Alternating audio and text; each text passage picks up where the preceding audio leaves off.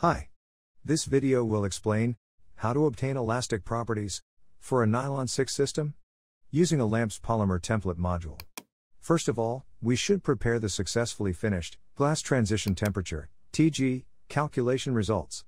To learn how to prepare the results, please refer to the card. In this video, I'll show the pre-steps in summary.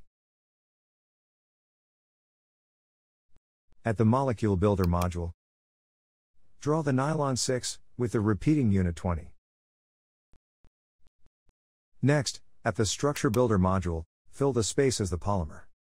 In this example, the model is made of 20 chains. This model is fully equalized by the thermalization module at room temperature. And finally, the glass transition temperature calculation was performed by the LAMMPS TGCTE module. We should add LAMMPS Elastic Properties module. Open the Simulation tab and go to the LAMMPS category. Click the Elastic Properties module to add. Next, we should activate the Added New module. It is called Connect. You can do the Connect by clicking the right thumbnail on this state. Click the LAMMPS TGCTE thumbnail. The Elastic Properties module bring the initial condition from the TGCTE module.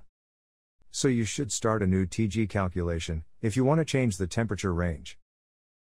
Next, set the job name.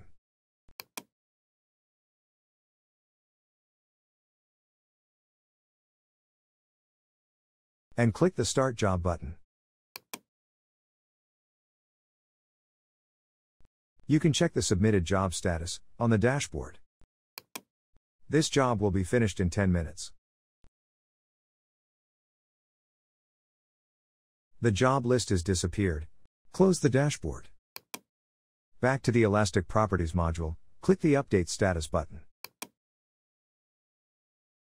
Go to the Analysis tab.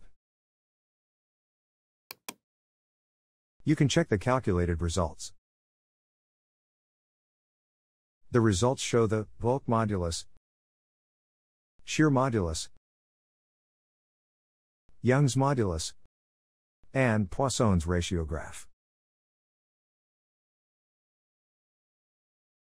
If you have any questions or trouble, feel free to leave a comment. I hope it will help.